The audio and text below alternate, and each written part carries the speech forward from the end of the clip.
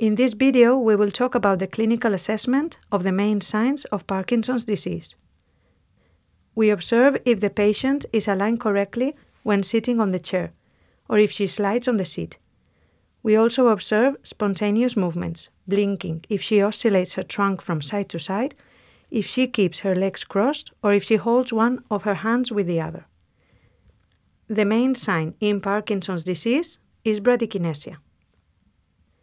To assess bradykinesia, we evaluate both limbs separately, preferably starting with the least affected side. In the case of the patient in the video, it corresponds to the left side. First, we will ask for a movement of the limb at a comfortable speed and spontaneous amplitude, and then request the same movement at fast speed and with a wide range. In this case, we are assessing the rotational movement of the hand with pronosupination. As can be seen in the video, the movement with the right hand is slower and less wide compared to the left hand. In the upper limb, we can also request the performance of the finger grip, or opening and closing of the hand, pronosupination of the hand with arms in front or with the elbow flexed.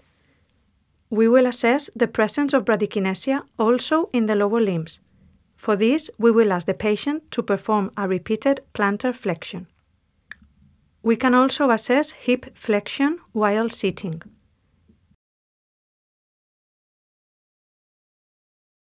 Muscle rigidity is another characteristic sign in Parkinson's disease, and it is defined as a resistance to non-spin-dependent movement. We first feel muscle tone and then explore passive mobility. We can make circular movements or simply passively perform wrist flexion extension. If we do not notice any resistance after a few seconds of passive movement, we can activate the resistance by asking the patient to voluntarily move the hand that we are not assessing. We repeat the movement now with the most affected hand. We can see that when requesting the voluntary contralateral movement to the side that we are assessing, the resistance is activated when we try to mobilize the limb. We also assess muscle rigidity in lower limbs. We can passively move the foot in the sagittal plane, or we can do a circumduction movement.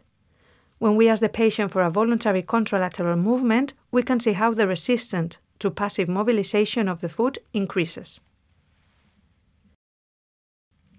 Again, we repeat the same on the most affected side by the disease.